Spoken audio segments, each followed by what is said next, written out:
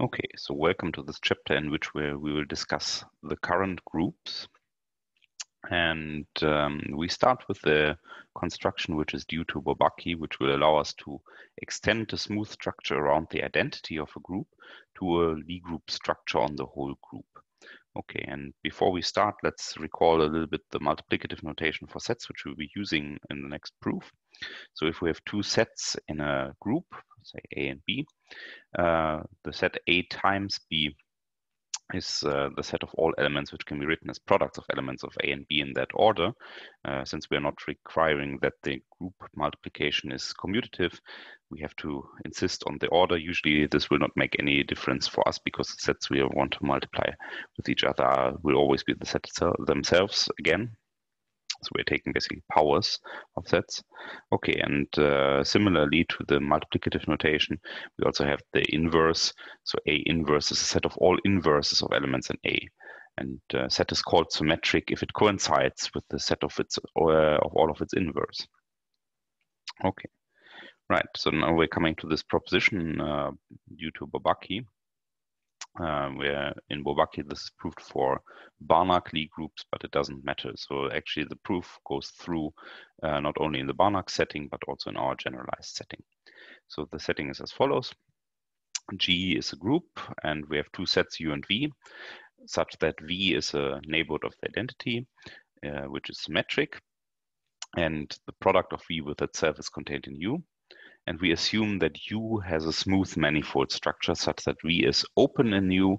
And if we restrict the structural mapping, so the inversion and the multiplication map to V, then we obtain smooth mappings.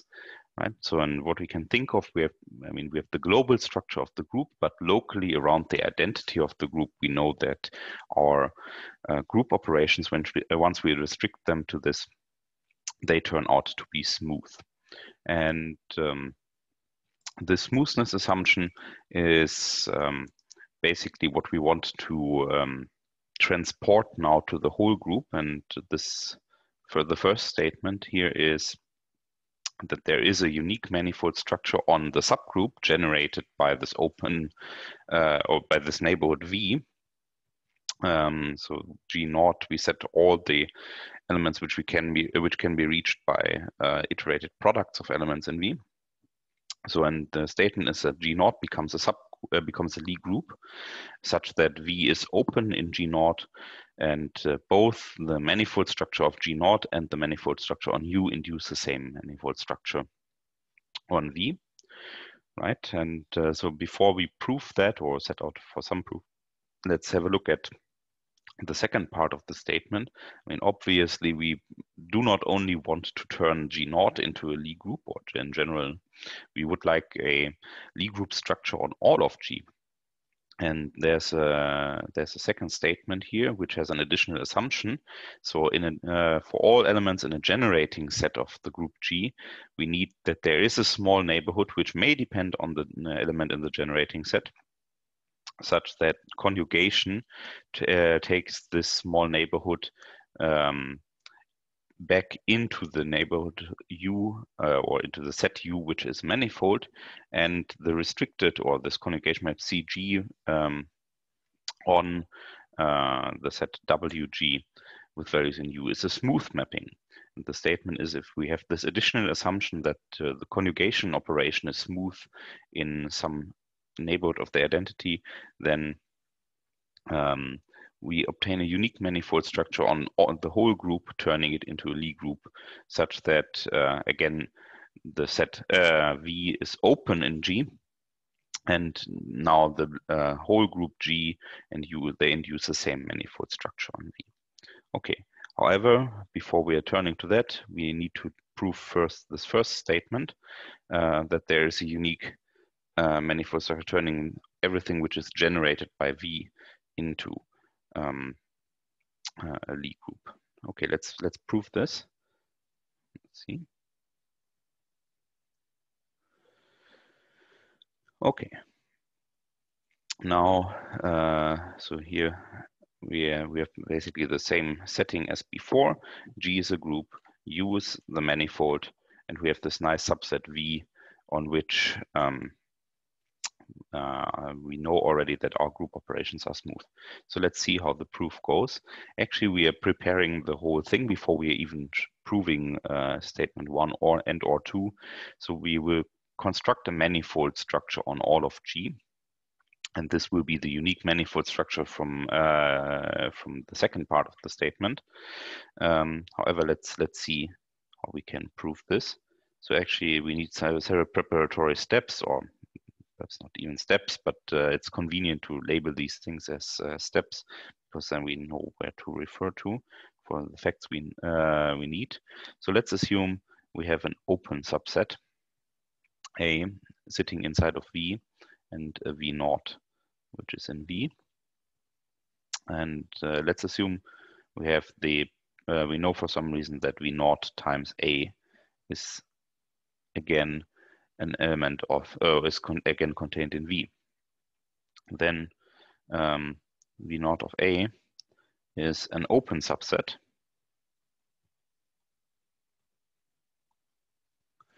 of V, as it is the preimage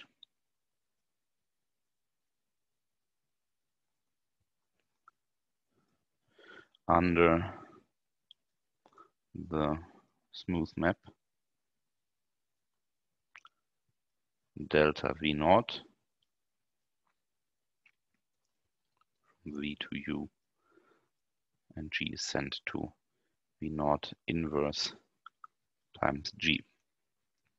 Okay, so I'm refraining here from using the inversion map, something like that. So we have this new mapping delta, and delta is supposed to remind you of some sort of division, if you want, right? So we are the V naught inverse times G is in fractional notation would be something like G divided by V naught, if you want. But okay, I mean, we don't have fractions here. So however, the delta will always be some sort of, we are multiplying an element with the inverse of another element. Okay, so this is just a small observation. And now in the second step I want to take comes the crucial part.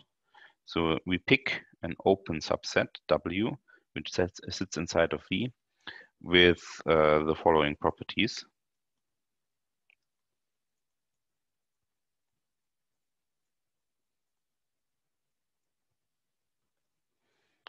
So first of all, we want that W is symmetric. Then we want that W cubed, and this is by definition as W times W times W. This should be contained in U.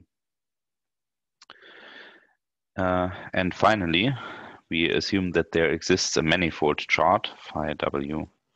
So this is a manifold chart for the manifold structure on U. Let now G be an arbitrary element in G. Then we define something which will turn out to be a chart around G. We take this, or we define a mapping phi G, which goes from the shifted set G times W, takes values in phi of W, and it sends an H2, where we pull back the H with G inverse, and then we are inside of W, and where we can apply phi. And the idea is now, or we shall see, that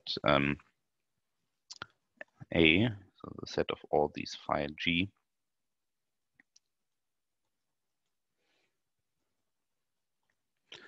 this is an atlas of G, turning it into a smooth manifold. Okay, I mean, obviously we know already that by construction, these elements in A cover G. However, we need to see that the change of charts are smooth and that we get a manifold topology on G. So far, G is just an abstract group, so there's neither topology nor any kind of other structure there. We only have the group multiplication. And so step 3 G becomes a manifold.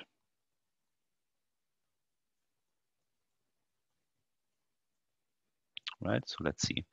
Let's first consider the case when we have that the intersection between two of these, well, what I claim are chart domains, is non-empty.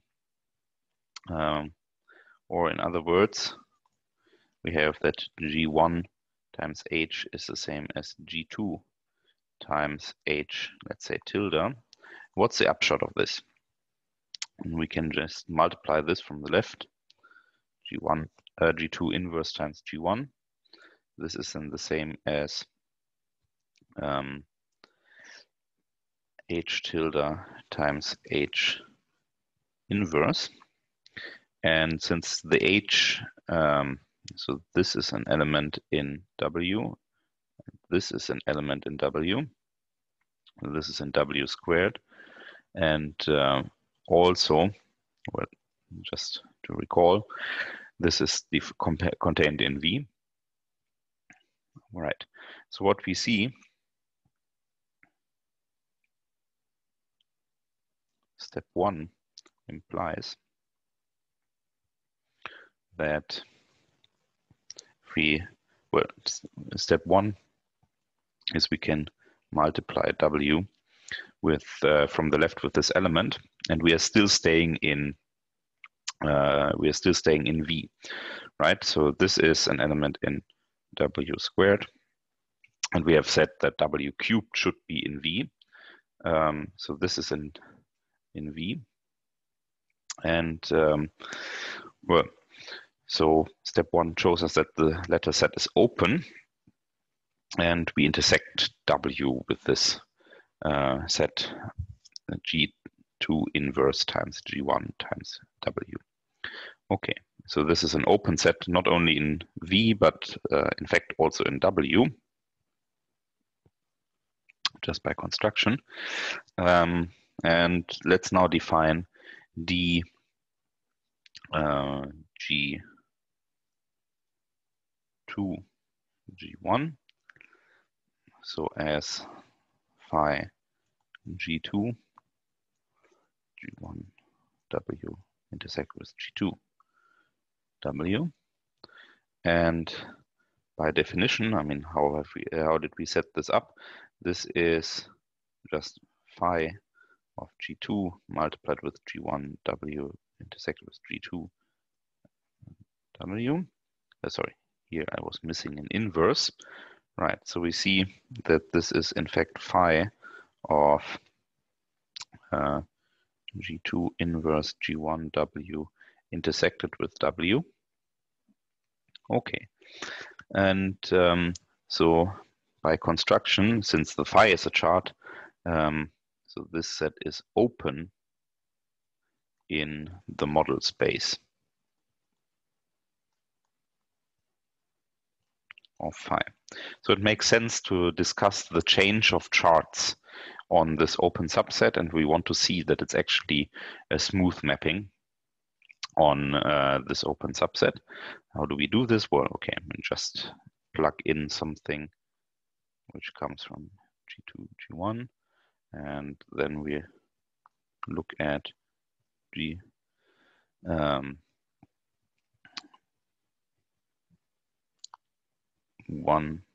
G2 inverse, compose it with F phi G1 of this D. Then by definition, what we get phi inverse of D. We have to shift this using G2. We have to shift it using G1 inverse. And then we have to apply the phi again, right? Okay. And so this thing here is in W. By construction, we know from the above that this is in W squared. So we have a product of two things. something which depends smoothly on D and gets mapped to W, and then something from W square. So since all of this is contained in V, or actually in V times V, so we can exploit now that the multiplication map on V is smooth, and we see that this is smooth as multiplication is smooth on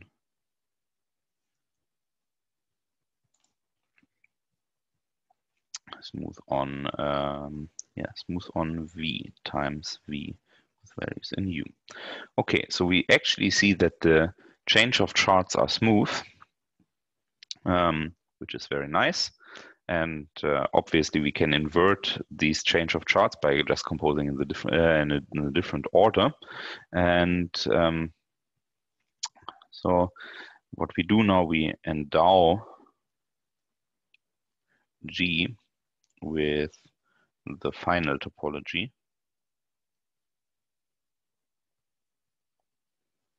with respect to the family of mappings given by our shifted charts. Right, and so this topology turns out to be Hausdorff. Remember, in this lecture, all topological spaces are Hausdorff. So the W, as being an open set of a Hausdorff space, is the Hausdorff.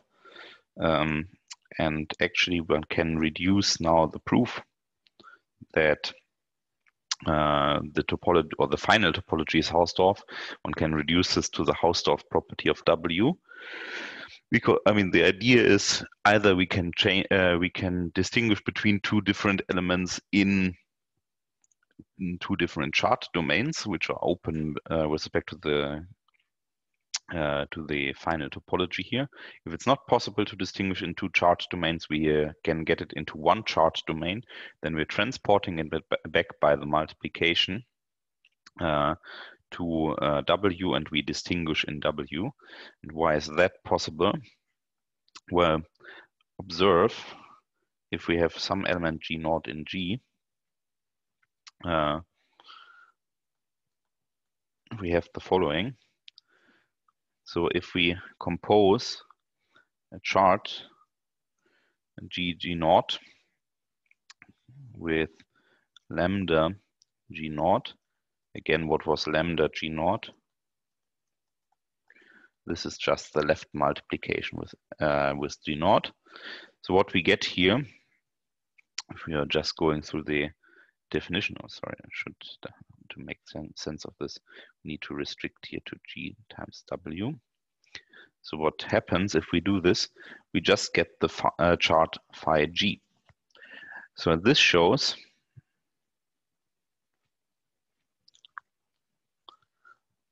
that that left shifts with fixed elements is continuous, right? Because we have the final topology here, we could just test in that way. And not only continuous, but even smooth, right? Because the canonical charts conjugate this one to the identity. And okay, so left multiplication is smooth. And this will be very important for us later, because we want to establish smoothness later of the group operations with respect to this manifold structure. And the leverage we have on the smoothness of the group structure will be that all of the left multiplications are automatically smooth. For the right multiplications, we don't know this yet, but left multiplication is now always smooth with respect to the manifold structure just by construction. And we can, and this is also useful information to deduce that the topology is Hausdorff. Okay, anyway, let's conclude our preliminary work in the fourth step. So the manifold structure induced by our atlas A coincides with the one coming from the inclusion into the manifold U. Okay. Right, so let's see how this goes. Since the group operations are smooth,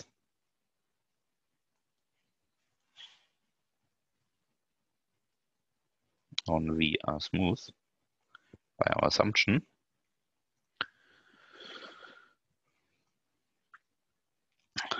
there exists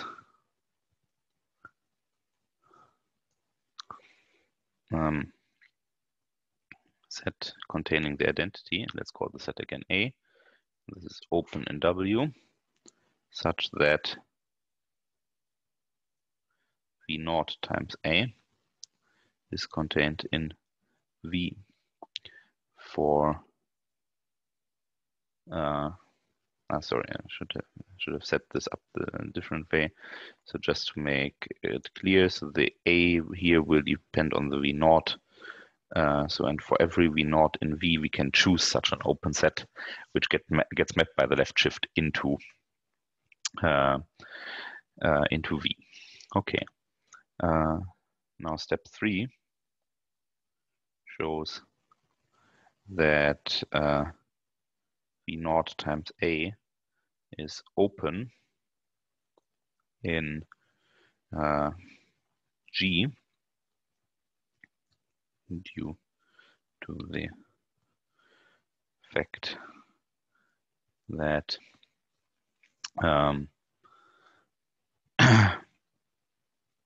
left shifts are smooth, right? And we know that if the by construction, because the A V naught is an open subset of W, we have on W the chart, or W is a chart domain.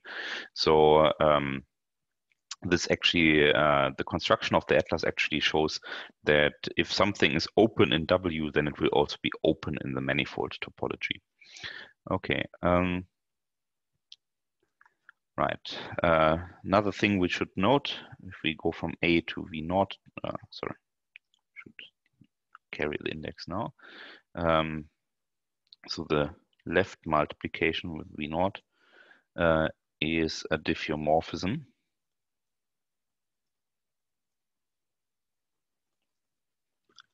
With respect to the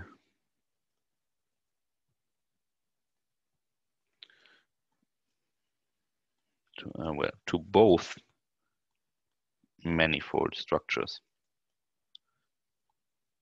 right? So for the manifold structure induced by the atlas A, we just saw this in step 3, and that it's a diffeomorphism with respect to the manifold structure in U. This is basically step 1, and our assumption on the smoothness of the multiplication on V.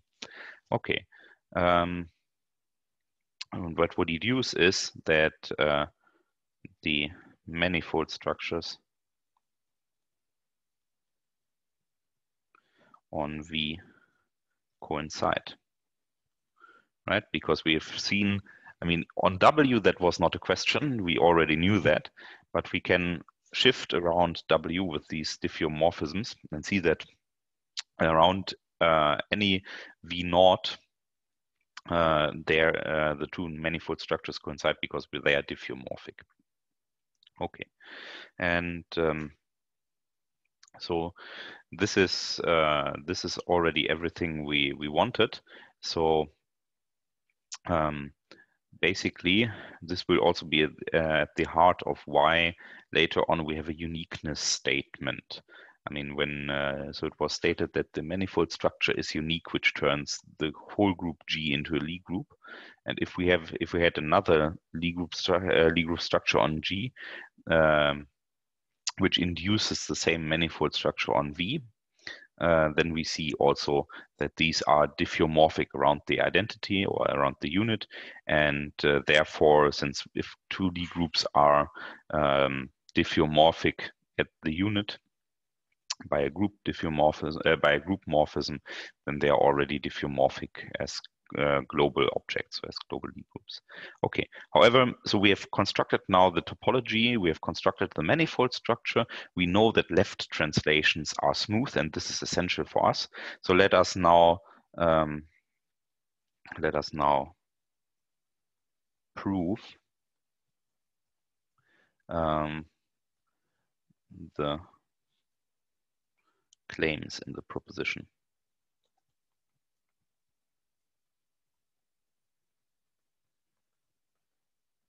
Okay, we want to prove the first claim. Let's quickly recall what was the first claim. So the claim is there's a unique manifold structure on the subgroup G0. G0 is all what can be generated by finite products of elements in V, such that G0 becomes a Lie group and V is open in G0, and both G0 and U induce the same manifold structure on V. Okay, let's see how we do this. So the G0 is everything which can be generated by the V, or in other words, we can say this is the union over all of these sets Vk, where we take the power of V with itself. Note that since the unit is contained in V, this is actually an ascending union of subsets. So Vk will always be contained in Vk plus 1. Right? However, we can write V2 as all the G in V times G multiplied with V. And since left multiplication is continuous and smooth, we see that this is actually open in G with respect to the new manifold structure we have here. And inductively, by a trivial induction, we get that Vk for every k is open in G. And this means that the G0 is an open subset in G, and thus also a submanifold, because as an open subset it inherits a manifold structure. And by step 4 in the previous one,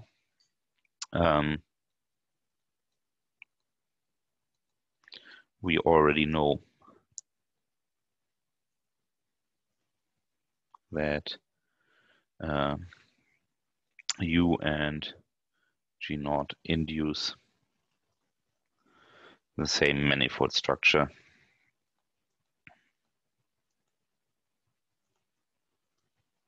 on V. Okay.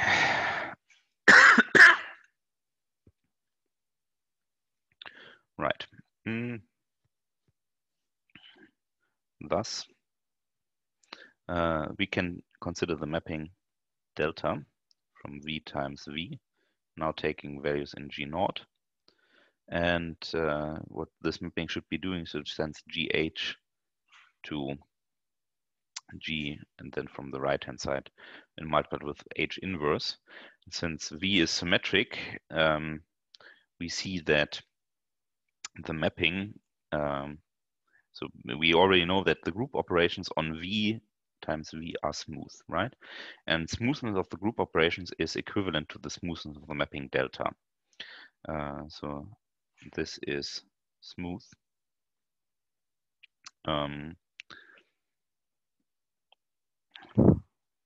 In fact, this is equivalent to the smoothness of the group operations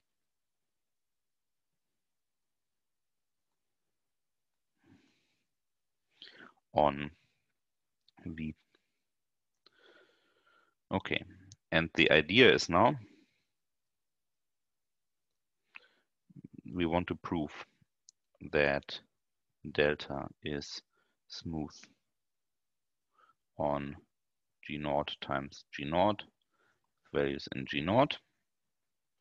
Then we see that G0 is a Lie group.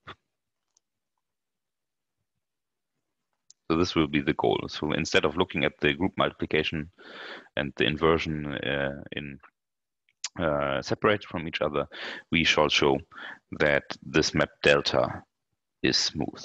And before we do this, let's take a look. So I said earlier that we want to exploit that left shifts are smooth. So let's rewrite this mapping, which sends us to GH inverse. Obviously, this is much too simple, this mapping, so let's write it more complicated. So let's write this mapping as H naught G naught inverse times H naught times G naught inverse G, H naught inverse. Then we're erasing here the inverse and set an inverse outside. And then we write an H naught inverse here. So let's, okay, obvious, we do this for G naught, H naught, G and H in G, right? So we have this formula. Okay, let's see that this actually is the same as we expect. Oh, sorry, and I was missing an inverse upstairs here. Let's see. So what this gives us is G naught, H naught inverse. Then we get an H naught. So these two contributions cancel. We have here a G naught inverse. This cancels with this one in front, so we just have the G left. And here we need to take the inverse, so this is H inverse. H naught inverse inverse is H naught times H naught inverse, so this goes also away. Okay, the reason why we wanted to rewrite this in the much more complicated manner is because we now have the following situation. So we can now write this as left shift with G naught H naught inverse composed with, and here we have the conjugation action with respect to the H naught. So this is conjugation with H naught, and then we compose with the mapping delta, and have here left shift with G naught inverse of the G, left shift with the H naught inverse of the H, right?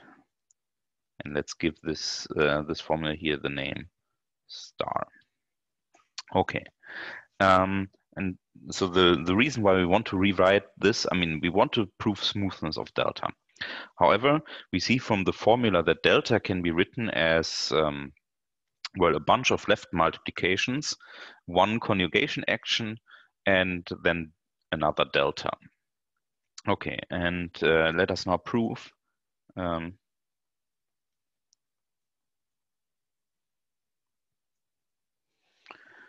by induction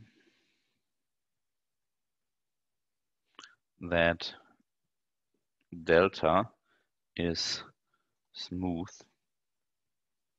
on the set Vk times V. Okay, so let's look at the case k is equal to 1. Well, we know that delta is smooth. Great, so we are done with that. But there's one additional piece of information. We have that we have this mapping here, CH naught. So let's assume, okay, so from V to G naught. Okay, and we want to see that this is smooth for H naught in V. And how do we do this? Let's consider this CH naught from G, and let's also rewrite it. It turns out, well, first of all, by definition, this mapping is H naught G H naught inverse. Well, we just see that it's a left shift with H naught composed with delta of G H naught, right? So, and if the G, okay, let's call this formula double star. So, and what we see here, we get that we get that the delta is smooth on V times V, right? And left shifts are smooth anyway. So we see that the conjugation mapping, if the argument by which we conjugate is just from V, gives us a smooth mapping on V. And so induction step from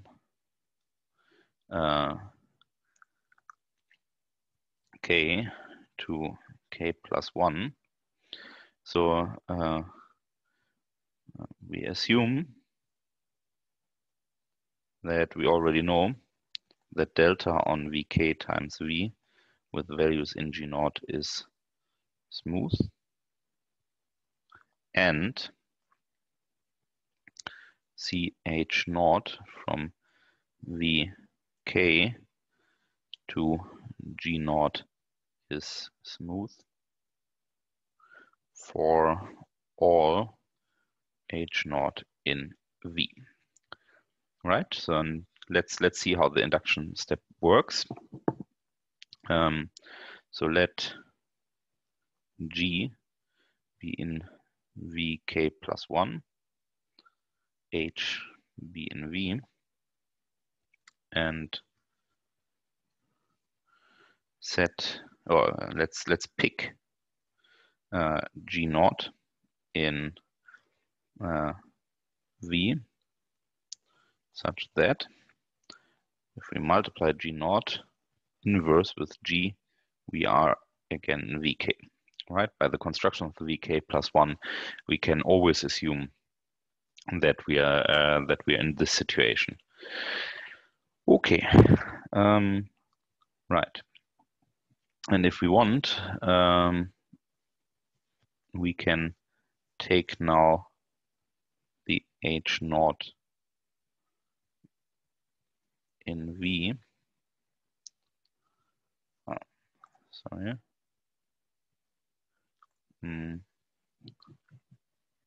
Actually, we really don't need to take an H0 here if we want. It will be advantageous to say, let's take H0 equal to H. Okay, and then we look at the formula star. So by star, we just see that delta G and H is left multiplication with something we actually don't care about because all left multiplications are smooth. Then we have CH0, and we compose it with delta of G0 inverse times G, H0 inverse times H. Okay, before we look closer, let's have a closer look at this. So this guy is by construction in Vk.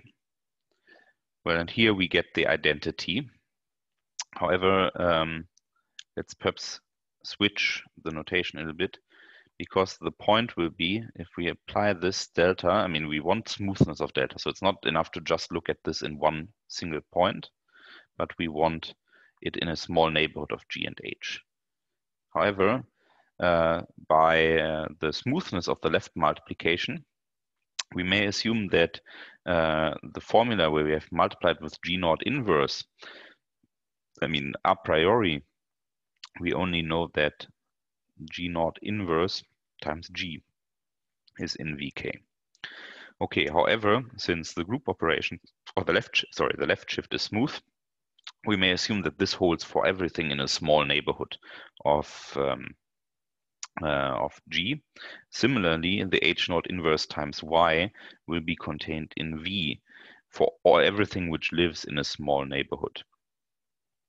All right? Okay, so what we have here now is the smoothness of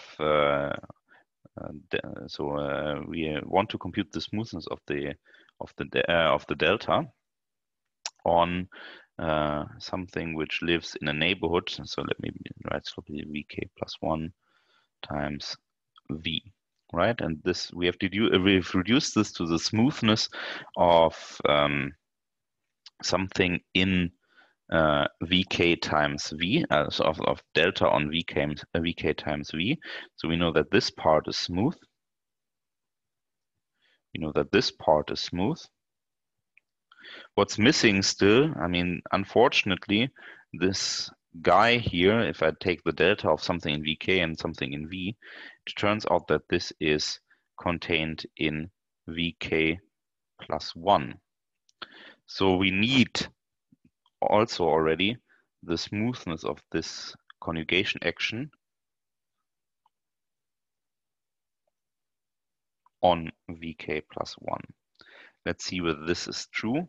So again, by our formula double star, we have C H naught of an element V. So then this V is now in VK plus 1.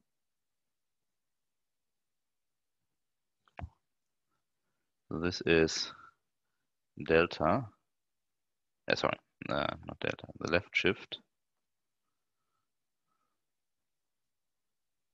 with H naught inverse. No, sorry, with H naught delta of V, and then we have the H naught in here, right? Okay. So we want to see that this one is smooth. All right, so now we see here that we are actually running into a small problem, right? So because we want to be going into we want the smoothness on vk plus 1, and this is now in vk plus 1. Okay. However, stop here for a small moment.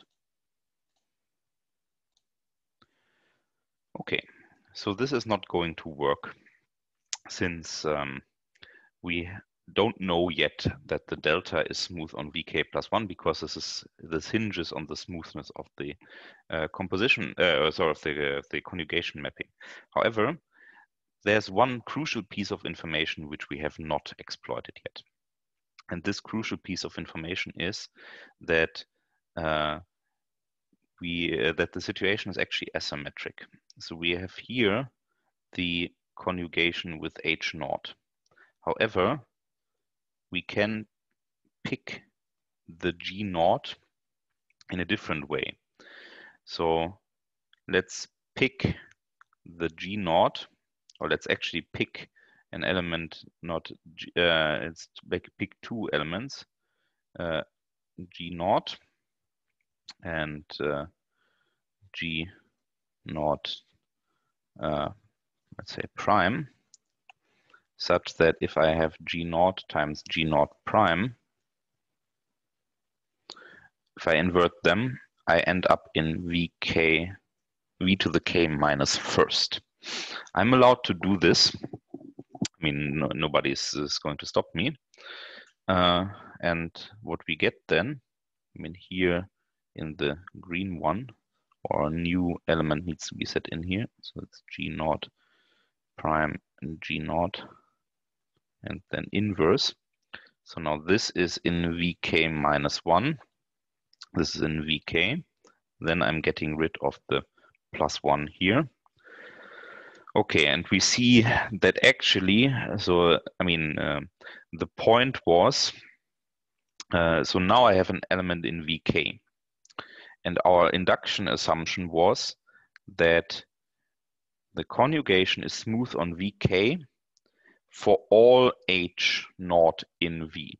So we have not toyed with the H naught, right? Because the H was in V, the H naught is the same as H. So this is actually in V. So we see that this index here is in V, and thus we know that the conjugation here is also, so we don't actually need the smoothness on VK plus 1. It's just enough to have smoothness on VK, right? And otherwise we would run into a problem, but we can cheat by just pulling not back to VK, but to VK. Not pulling back to something which lives in VK, yes, and instead we going to VK minus 1. So this gives us, so delta is smooth on VK plus 1 times V. And now we can use this formula double star, also CH naught from VK plus 1 raised in G naught is smooth for all H naught in V.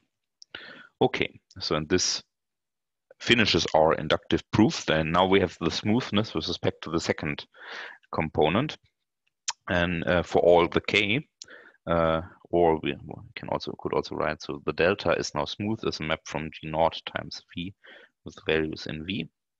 Yes, no, not with values in V, with values in G naught. And the CH naught is now smooth from G naught with values in G naught for all the H naught in V. Okay, now obviously we want to extend smoothness also to the second component. However, let's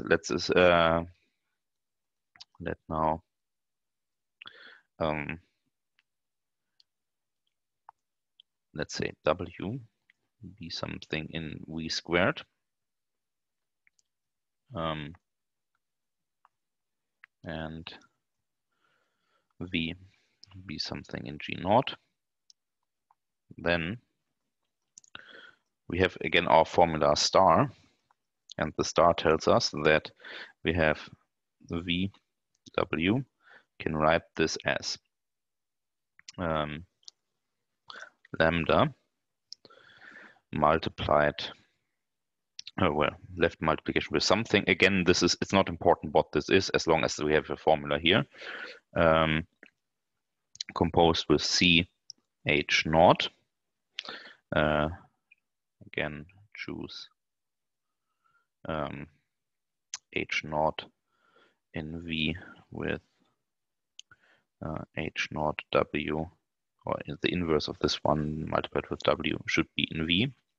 And then we have delta, and we don't even need to choose a G naught here, because we can just take the V. And then we multiply here with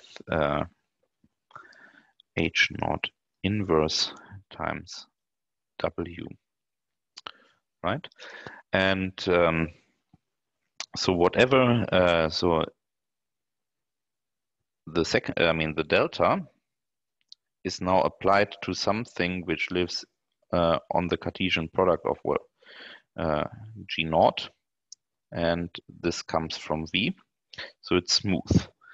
The result of when I apply delta to something in this Cartesian product is again something in G naught.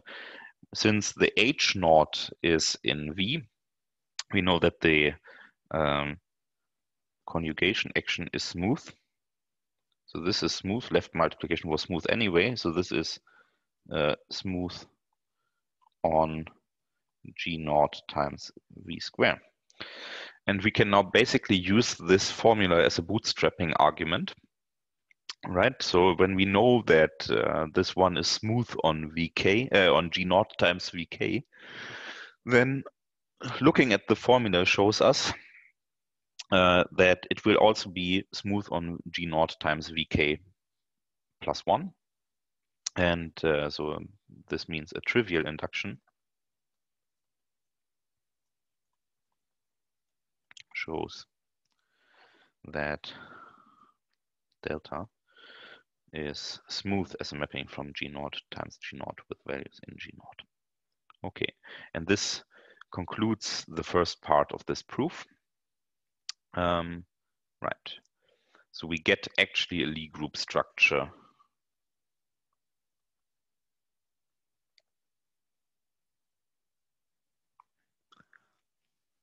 Okay.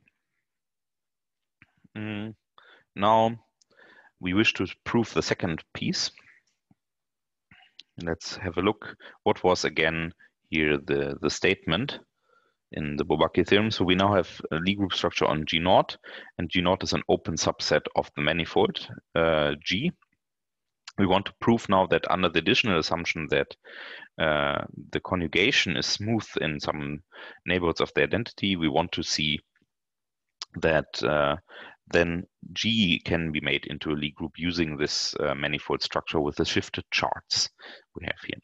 Okay, so the additional assumption we can now leverage is that in some generating set G, or for every element in a generating set G, there exists a neighborhood of the unit, may depend on the element in the generating set, such that the conjugation is smooth on this neighborhood. Okay, let's take a look how this goes. Right, so it's again by induction. So we show inductively that delta is smooth on a neighborhood of GH, where G is just an arbitrary element in G, and H is S1 times SK for SI being elements in the generating set. This is our notation for the generating set of G, right? I from 1 to K, and the induction here is over K. Okay. Right. Now let's first note that what we get from the first part, so delta is smooth on G0. Whence there is an open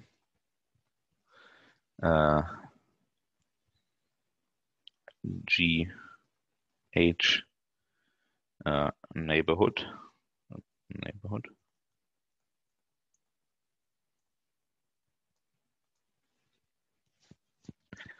which gets mapped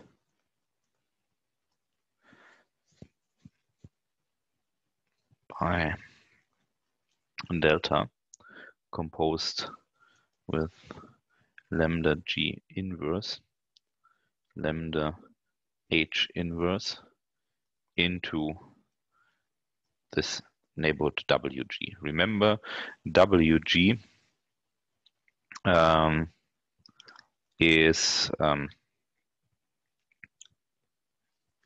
so this WG is the neighborhood, the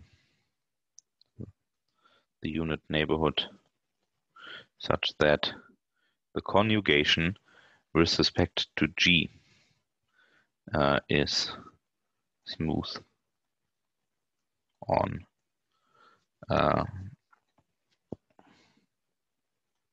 right arm. Sorry, should have said, of course. Now upstairs we have written the G here. So the assumption should be that the G comes from the generating set. Okay, now if H is S1,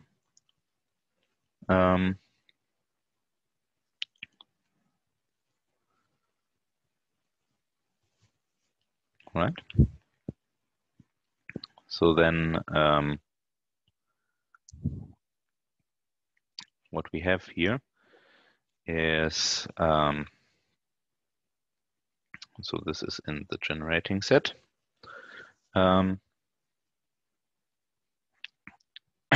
Now, so let's, so if we have that one, well, the mapping star, or this identity star, remember again, so we have delta of X and Y. This is left shift, and again, as always, I don't care about the left shift. Then we have composed with C H naught. Whoops. Aha. Yes, and now I see that there was an error concerning here. So the G should again be an arbitrary element, right? So we want the G to be an arbitrary element. And my error here was basically I want to map this into not into a WG neighborhood, but into a WH neighborhood. So we need that the multiplication with CH, or the conjugation with CH is smooth.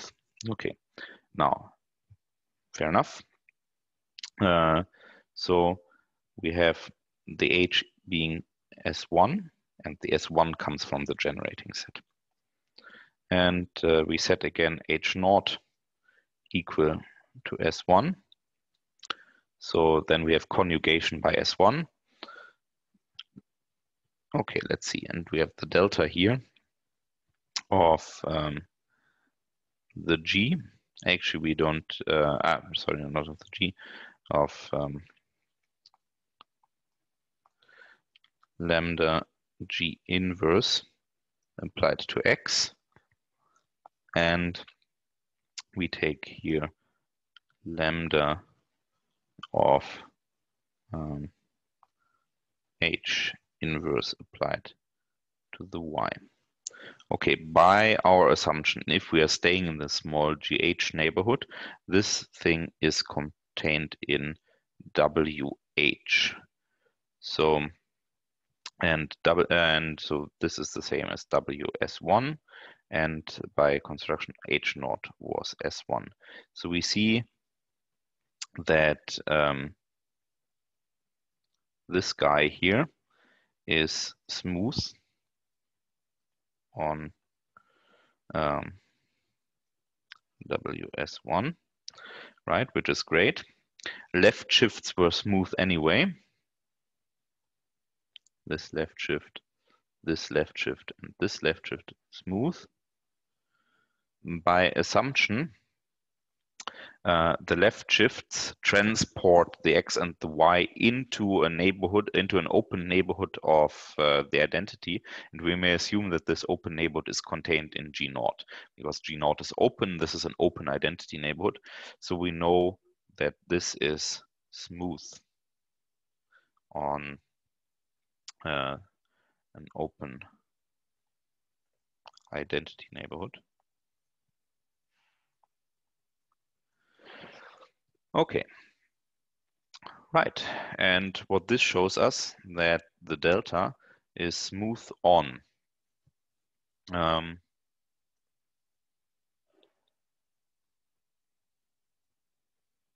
open neighborhood of the set G times now curly G. Note that this is the generating set. And we don't have any information about openness or whatever about this, but we can, the argument above shows that we can actually get the smoothness on some open neighborhood of this generating set, which is of course not enough to show it for the whole group. However, we can sort of do a little bit better, applying this identity double star with the conjugation shows, and I ask you to pause now if you want to work it out yourself and see, shows that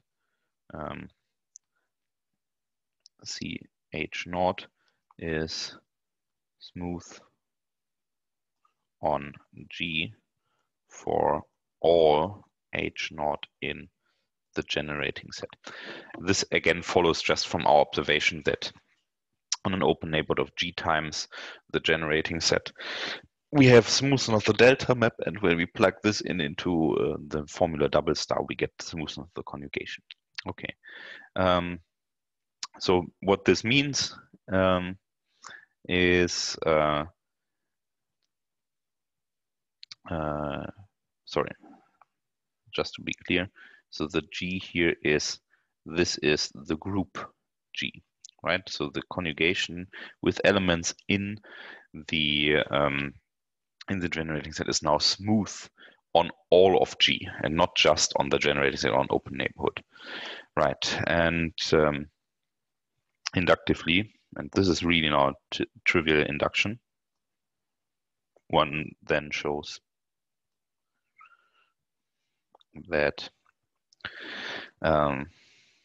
if delta is smooth on an open neighborhood of G times, then we take here the union of all the k-fold powers. Sorry, perhaps I should say n-fold powers. 1 smaller than k, 1 smaller than n, smaller than k. Okay, then delta is also smooth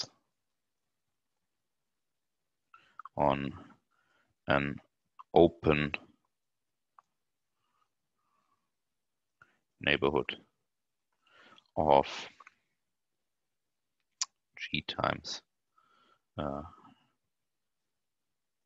generating set.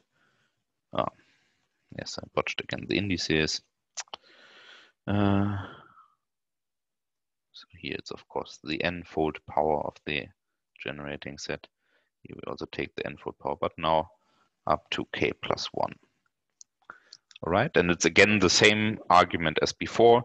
We look at the formula star. We now know that we can pull back by the H by taking S1. So by taking, we have delta of xy is equal to lambda. We don't care about this. Then we have the conjugation action. We take S1, the S1 conjugation action, and here we take delta of x. Well, actually, we have to shift this with something to be in the right neighborhood of the x, and then we have lambda S1 inverse of the y. And if we assume that the y is generated by k plus 1 elements from the generating set, then this is in the thing which can be generated by k times. Applying this, we already know that the delta is smooth on the whole group times gk. We know that the conjugation action is when we are conjugating with an element in the generating set, then this becomes smooth, and this is sort of the trivial induction proof that smoothness of delta is then also can be bootstrapped from smoothness on the lower products. Okay, upshot is the G is a Lie group. And this concludes our proof. As I said, uniqueness follows basically because we know that a Lie group structure is uniquely determined by defining what the manifold structure around the identity should be. Okay, so we are now done with the proof of this Bourbaki result. Let me just go back to the result. So the upshot is, if we have a smooth structure in a group around the identity, some assumptions, we can expand this to a smooth global structure.